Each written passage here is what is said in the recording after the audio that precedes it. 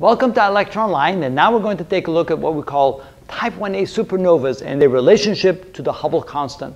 Remember, the whole idea behind the Hubble constant was that we had to find the value of that Hubble constant accurately so we can use it to find the distance to anything in the universe. And again, if we want to take a quick review here, the Hubble constant was simply a linear relationship between the recessional velocity of galaxies and the distance of those galaxies. And Hubble found that first back in the 19-teens, over 100 years ago.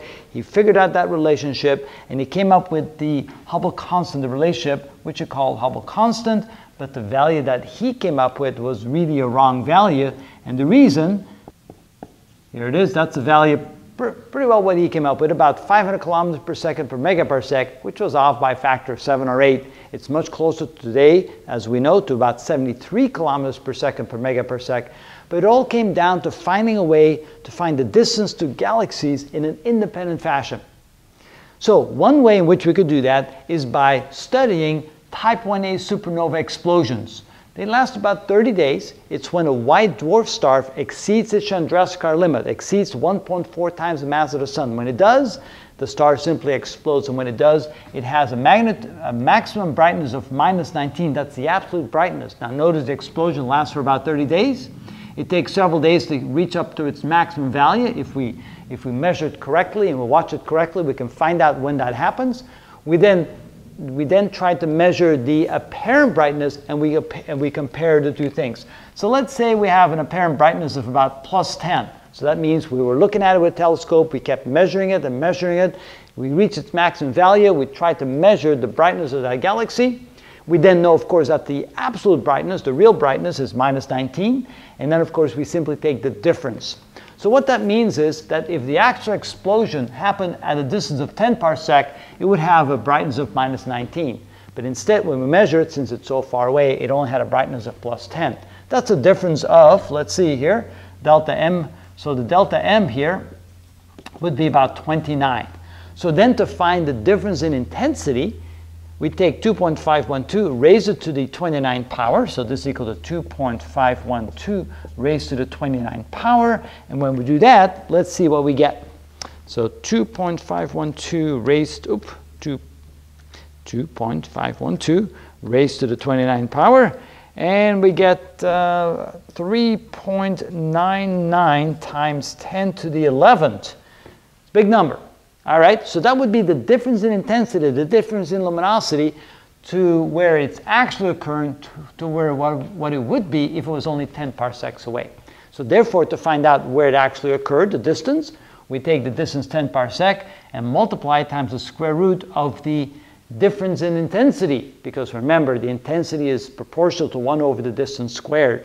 So therefore, the distance to the galaxy, which is where the Type 1a supernova occurred, is 10 parsecs times the square root of 3.99 times 10 to the 11th. So let's take the square root of that.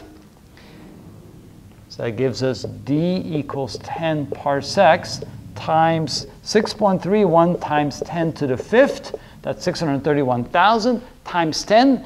So that means that d equals about 6.31 megaparsecs, which is about 20 million light years. 20 mega light years.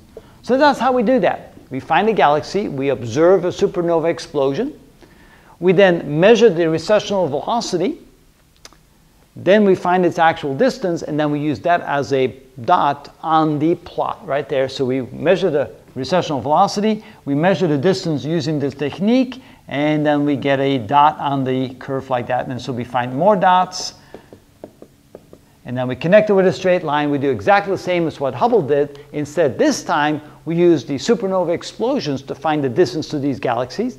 And when we used that technique, we found that Hubble constant was equal to somewhere between 40 to 65 kilometers per second per megaparsec, which was actually at the low end of a lot of other attempts that we had to find the distance, to find the Hubble constant. If that was a true value, that would mean that the universe was more like about 20 billion years old. And for a while, that was the accepted value of the age of the universe, that it was closer to 20 billion, rather to what we now know is close to 14 billion years, or slightly less than 14 billion years.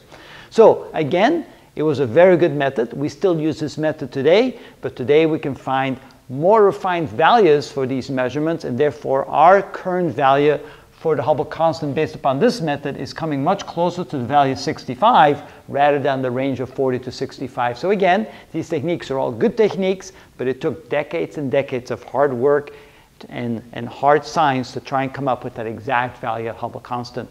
So another way to relate Hubble constant to distances of galaxies using the type 1a supernovas.